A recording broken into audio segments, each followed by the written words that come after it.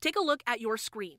These four people were arrested and charged for trafficking and sexually assaulting an 11-year-old girl in Dallas. 47-year-old Lamoris Hudspeth, 30-year-old Amber Gords, and 33-year-old Adarius Staples face various charges for either sexually assaulting and forcing or attempting to coerce the child into commercial sex.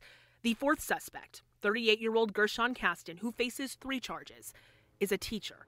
Red Oak ISD confirms he was supposed to start teaching at Red Oak Middle School this fall and that he has been placed on leave. The district says he had not started his contract yet, but did help with the summer strength and conditioning camp through the district. Caston's teaching license is up to date and he doesn't have any history of sexual crimes. The WFAA Investigates team put in a public information request with the Texas Education Agency to get a list of Texas schools where he's worked.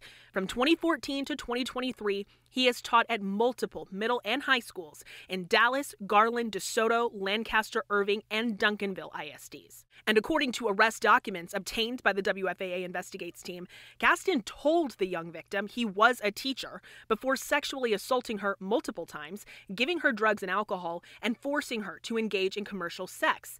He also allegedly had other people engaging in commercial sex under his authority. The arrest documents also state Hudspeth and Staples sexually assaulted and trafficked the child, and that Amber Gords took photos of her to create commercial sex advertisements.